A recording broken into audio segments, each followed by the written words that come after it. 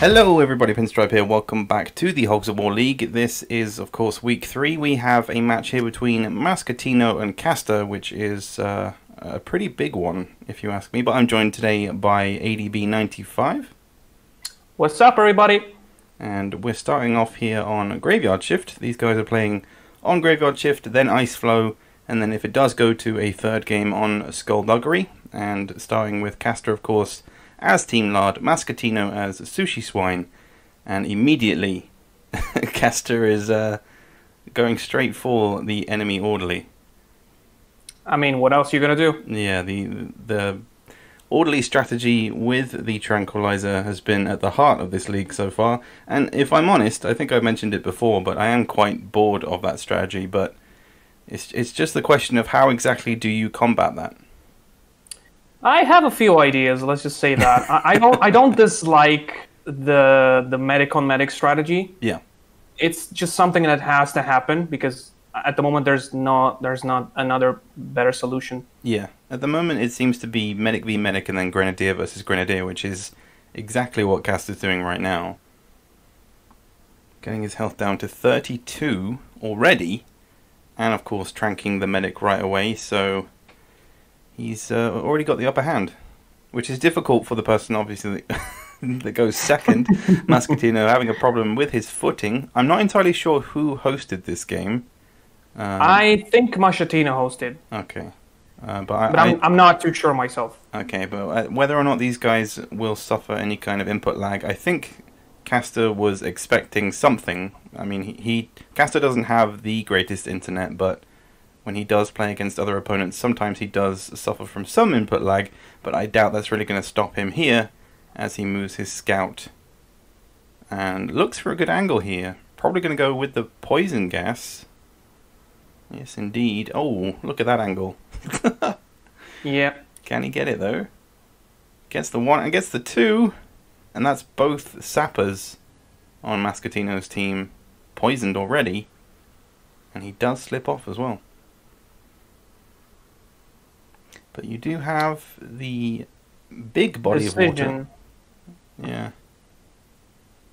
I thought he was going to go for the scout because Mascettino at this point knows how dangerous the poison is on beginners map like this one. And something that I've been noticing, which is to me more annoying than the medic on medic thing, is that on beginner maps, the lineups are pretty much standardized. And that's another thing that cannot be helped with, because if there's no mines or water, you're just going to have to go with the safe choices. Yeah, go with the high health of the sappers combined with the high damage output of the grenadiers and, of course, healing of the orderly.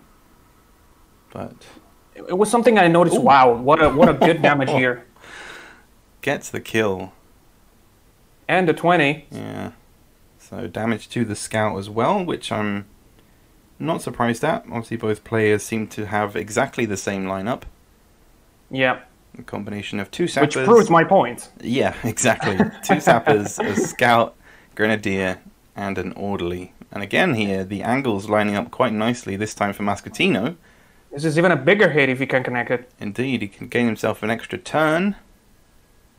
But I think it was too close. No, he isn't. That's good. Good amount of power. I mean, Castor got very lucky a second ago as his grenadier didn't quite go in the water. Landed on the tiny bit of land that's in the middle. Yeah, and it's going to be tricky for Castor to avoid skipping that turn. But I'm pretty sure he's going to try. I think he has something in mind. Yeah, he could. Oh, is he going to look at jumping on his pig's head, perhaps? That's way too risky. Yeah, goes against it because he's running out of time already, but going for the quick damage with the TNT. And that will inflict even more damage onto Mascettino and make his job just that little bit harder, bearing in mind that you can only heal once per turn with the orderly. I just wish we had more ways of healing. I mean, healing hands is great, but imagine if you had access to the medical dart or medical balls. Like, it would just open things up just that little bit more to be able to heal like multiple pigs with the medical balls. Just that alone would change change things so much. I mean, it wouldn't change the how valuable the medic is, I guess. I would prefer if it had the medicine dart rather than a medicine ball, because that at least limits the number of pigs you can heal to 2 per turn. That's true. Yeah. If you use our rules, of course. Yeah, of course. But he is going to look to heal him here. Which even if I completely forgot about the medic myself. just chilling in the corner. But I mean, even if he does lose his Grenadier, it's in the long run, I guess, better than losing a turn, as many of us have found out so far.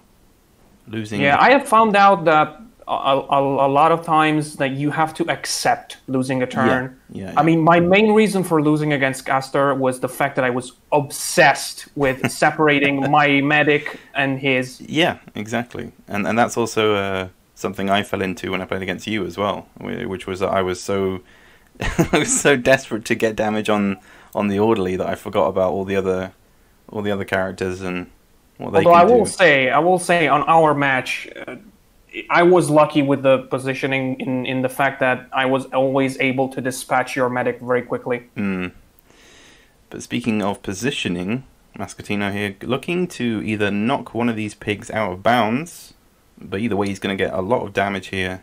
And he cannot move away from there if he goes there. That happened, but he didn't.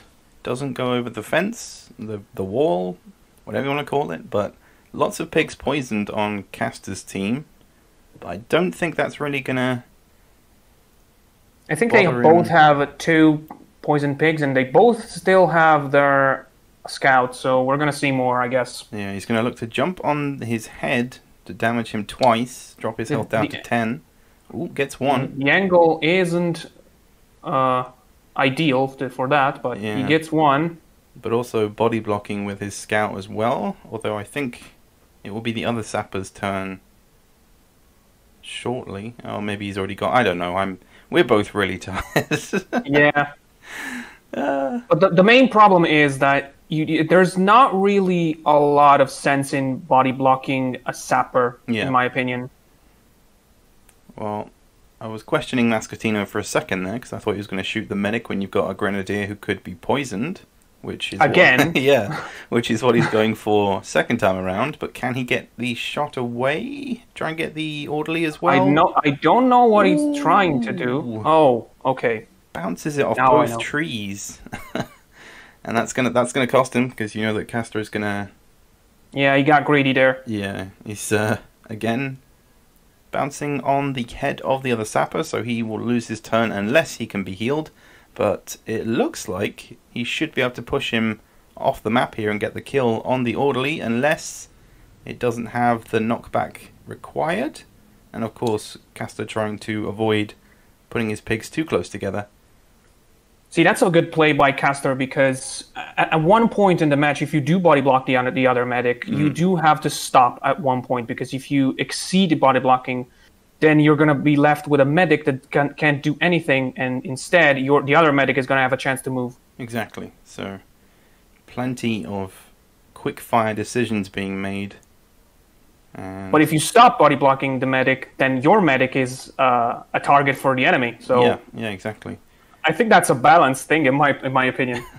But I'm not entirely sure what Mascettino is trying to do. I mean, he's going to get the kill on the grenadier, but you can see that he has 3 pigs that are very close together. One of them is guaranteed to die, but the other 2 are fairly close together.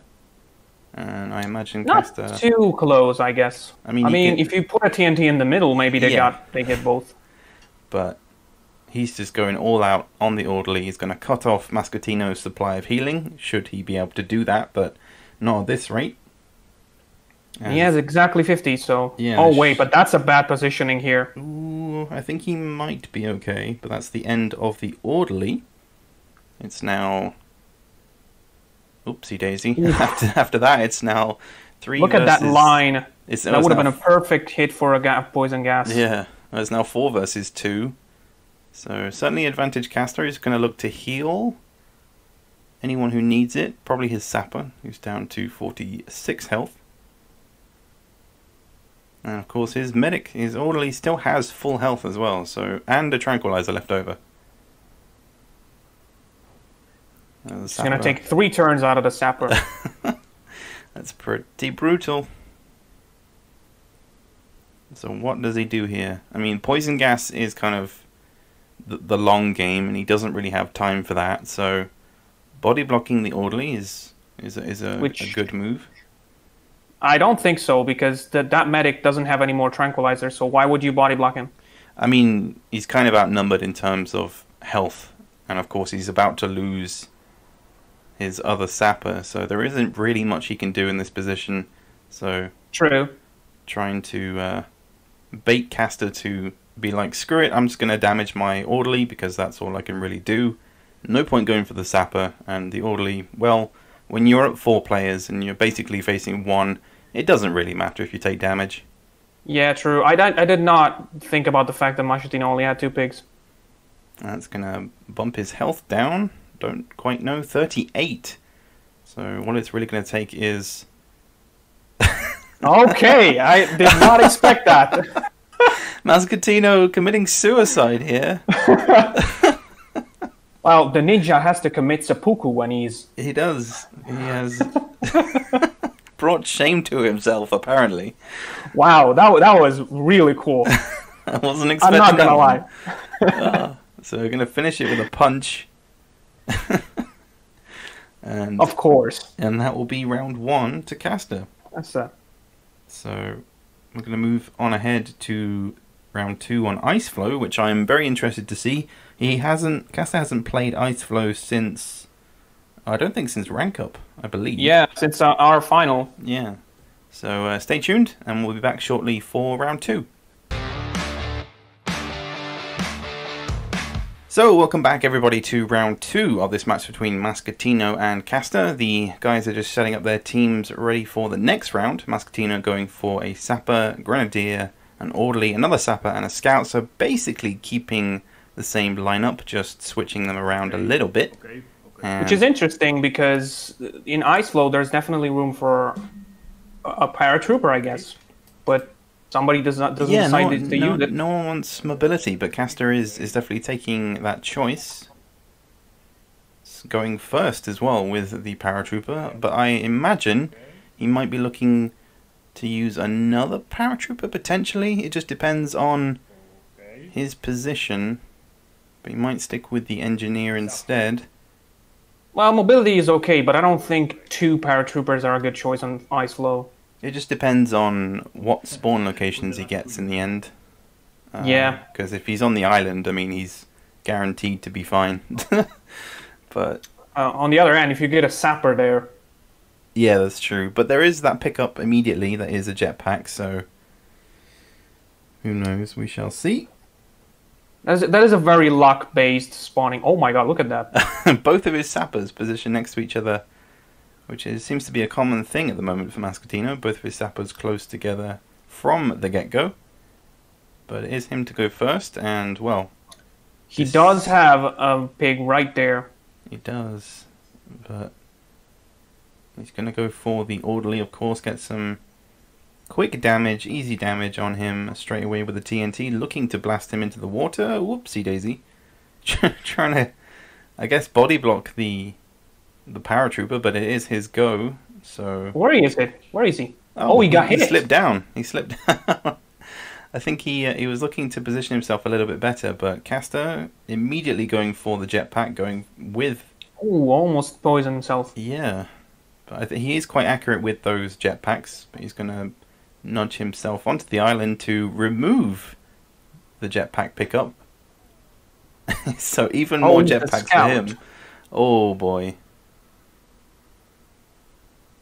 But he's going to run out of time, but he, well, managed to poison 2 pigs during that turn. Did a pretty good amount of damage. Yeah. So decent start from Castor, which is nice to see. He does obviously not starting with the Grenadier or the Orderly. He's going straight for the mobility and utilizing the strengths that are on Ice Flow, i.e. the jetpack on the island. Yeah, it was pretty clear that it was his plan to just gamble on the fact that there would be a pig there and just go for it. Because, I mean, if it was his own pig, he probably would have left it... Well, he would have left it alone. There's no point going to that island. But now we're going to see some tranquilizers, of course. It has to be. But Mascettino did get a decent hit there. With some technical issues. Yeah, did get a decent hit there with the... Oh, wait. Again? Apparently so. Oh. Oh, he got the shot. He got the shot away, I guess. Little bit of technical issues there, but it's okay. I think we're still good to go. Also, I want to point out that Mascettino's Grenadier went straight for the medic when there were 3 purple pigs on the higher ground close to the mines. And that's where you can kind of get a bit blinded in this game. I mean, again, going back to our game, that's exactly. You do have to go for the medic, but you do have to keep your eyes open for other pigs. Yeah, too. for all the other pigs, the amount of health they have, their position. And I mean, I tried to separate out all the damage between your pigs to try and, distribute some damage to everybody, but he kind of got a little bit blinded by the medic. But I mean, he did reduce Castor's orderly down to 59 health, so he is quite vulnerable from any kind of attack at this point, especially as he is in the mid-ground, but he can be knocked down into the poison water, just like the scout there. Going to take roughly about 60 to 70 damage there. But Castor's Grenadier... Especially on this map where there's very few places where you're totally safe. Yeah. But he's got his Grenadier on the high ground, which isn't really where you want him to be. I mean, you can lob grenades down, but preferably you want to be up close and personal. And that's kind of why he's closing the gap at the moment, looking to chuck a high explosive grenade. Whether or not he can get any kind of damage with this, he can indeed. Oh, 57 damage. That's a decent shot from there. Good throw. And I'm interested to see what he's going to do. Yeah, I'm curious. He's ignoring the paratrooper. Or at least looking to position close to him. And going for the snippety sniper shot. I don't dislike this decision, though, because taking away 4 turns for a poisoned pig, and the paratrooper has to move anyway. Yeah. After the scout will be dead. Yeah, and obviously Castor wouldn't want to use all of his jetpacks to deal damage. He wants to use, well, needs at least one of them to get off that island. Doesn't want to be positioned there for too long. Which, considering that scout has like around 90 health, he's going to have to use all of them but one, I think. Well, interesting that Castor placed the TNT there, because actually if you blast the pig into the very corner that was, directly in front of where the sapper was positioned, if you blast them into that corner, they will explode on their own, so you can get a quick kill. Like a sudden death thing, or just they go outside of the map? Yeah, just a sudden death thing, because again, it's just the programming, the coding of the game there getting a bit confused and players exploding. I only found that out the other day, actually. I was recording on Iceflow and it just randomly happened. But look at this. Ooh. I think he's going to kill him. Yeah. Gets the kill. So it remains to be seen if that 23 was intentional, because the 23 was a good damage because it would have left him with less than 10. But it was unlucky with the water. Yeah, but he'll take the kill, no doubt. And I'm sure Castor is about to repay the favor, or at least try to, before perhaps looking to get away. So he's going to use one more jetpack, I think, and potentially fly away. The scout still lives. Very close. Yeah. Still manages to live, but he's going to remain in place and go with a bazooka shot, trying to get the scout that he just hit. Sorry, the sapper. Oof. That was very hard to hit with 1 second left. That was a tough one.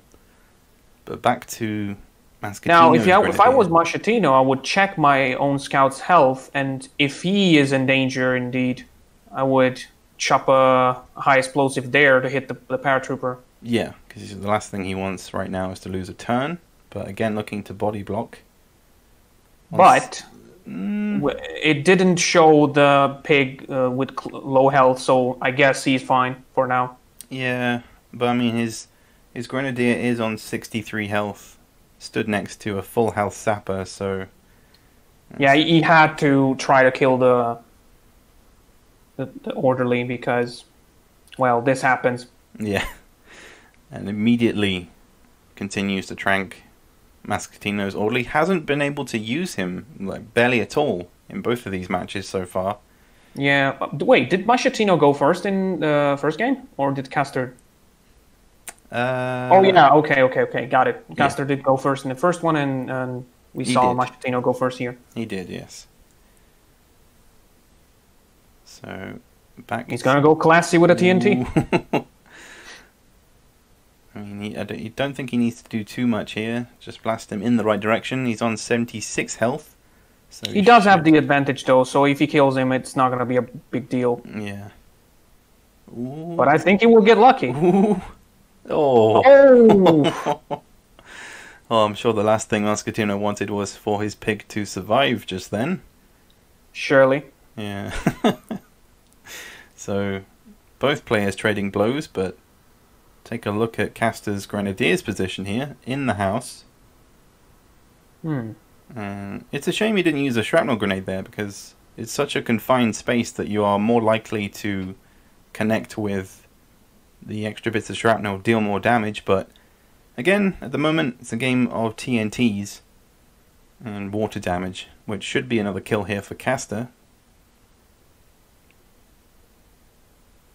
Well, I think the shrapnel is more like a matter of where it detonates. Yeah, that's true. And the pig's position. Yeah. But nevertheless, Mascettino ends up losing his Grenadier, which, as I said, was pretty likely considering his position, but at the same time, where exactly do you go from there? I mean... Yeah. Body blocking is your best chance, but Castor hasn't really been subdued by that at all. He's managed to work out his own positioning pretty well and sort of work around Mascettino's attempts of body blocking. Interestingly enough, he decides to stay there, which may be a good decision since the scout is dead. But again, it leaves open the possibility for Mascettino to hit the paratrooper and kill his teammate in the process to save his extra turn. But, oh my goodness me, look at that rocket launcher shot from Castor. Right in the nose. It takes a rocket to the face, kills the orderly, and, well, the scout appears to be on fairly low health. And the only other pig is poisoned too, so that's going to be game, set, and match. Potentially, it looks like there isn't really much of a comeback here for Mascettino. He has his work cut out for him, and he's going to kill himself. He's going to seppuku again. But he will take out the Grenadier here, I think. I guess there was a point this time. That's one way to do it. Takes out the Grenadier, so his life wasn't in vain. But Castor seems to be finishing with a full health sapper. I was half expecting Castor to put a TNT right there and stay there. Well, finishing that, I mean, he finished with a full health sapper and a full health paratrooper. Neither of them taking any damage, but very well played from both teams. Thank you for joining me on this one, ADB. Yeah, thank you for letting me join. Yeah, that was a very quick game. I wasn't expecting it to be so fast, but I hope you guys enjoyed. Don't forget to check out the other matches and, of course, the matches coming up this week. Plenty more to come. Stay tuned, subscribe if you haven't already, and we'll catch you later for the next match.